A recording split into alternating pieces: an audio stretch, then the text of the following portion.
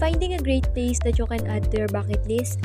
Well, this video is for you because I will introduce to you an ancient yet magnificent structure here in Alicia. So what are you waiting for? Let's go!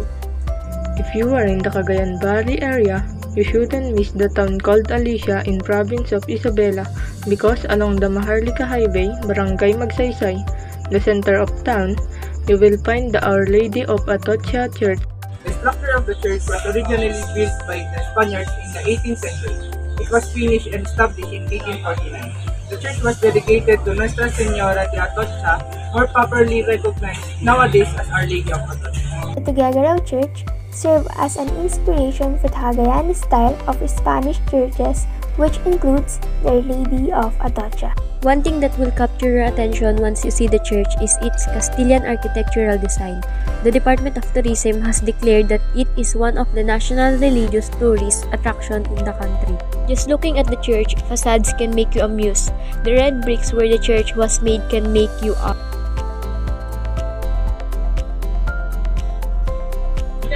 Firmly and discreet, elegant.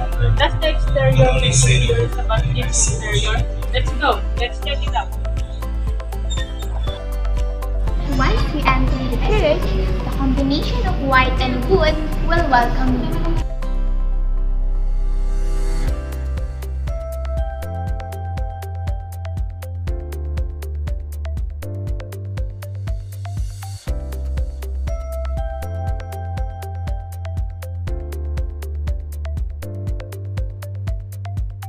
And the altar was very simple. The church strikes a balance between an elegant exterior and a calm interior.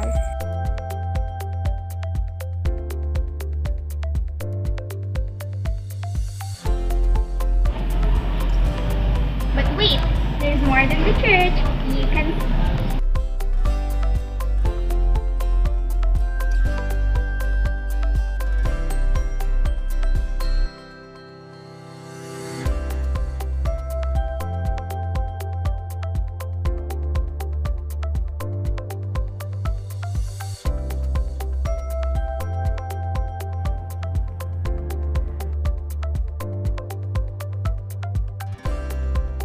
Come and visit the remarkable historical landmark here in Alicia.